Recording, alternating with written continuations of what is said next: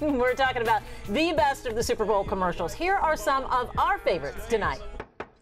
Hi, I'm from Record Label Finance, and I'm going to need paper receipts for everything in this video. Actor Adam Scott crashing a music video by 2 Chainz in an ad for Expensify.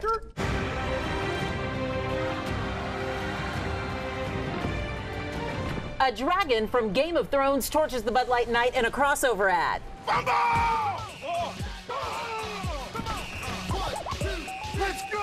Football stars of the past and present wreck a posh party celebrating the NFL's 100th season. And we loved this message from Serena Williams. Don't wait to be given power, because here's what they won't tell you. We already have it. But those were just our first takes. Let us know what your favorites are. Tweet us with the hashtag HTownRush.